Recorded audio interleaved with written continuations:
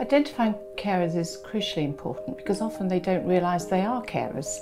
A lot of husbands, wives, children, they look after somebody who's got sometimes quite complex needs, but because they're family, they just assume that's their role.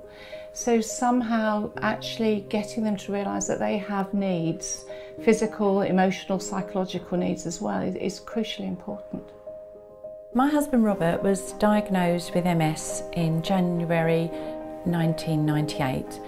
It was a slow progression to start with, but of course at that time I didn't consider myself to be a carer and just put it on the back burner.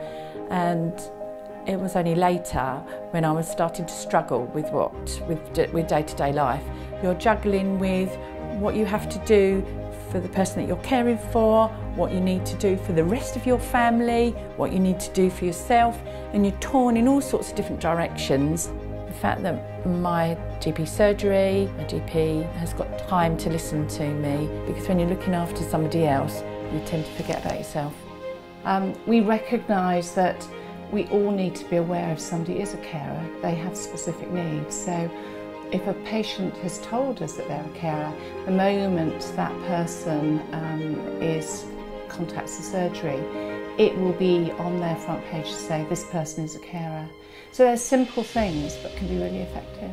My surgery has been a real support to me and my family. I was identified, I think, as being a carer because of all the visits with Rob, and they've helped me to keep well, to look after Rob.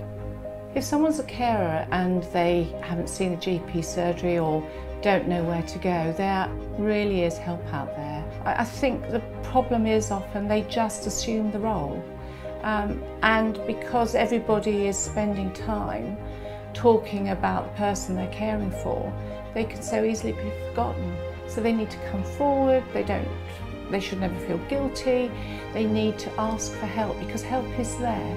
Going back to 1998, when Robert was first diagnosed with his illness, I think I should have gone to the doctors then and said, this is what's happened to my husband, this is what he's been diagnosed with. I don't know what the future's going to hold for me, because actually that highlights you that you're probably going to be a carer in the future and they will know what to look out for. And I think the sooner that you identify yourself to people that need to know, the better, really.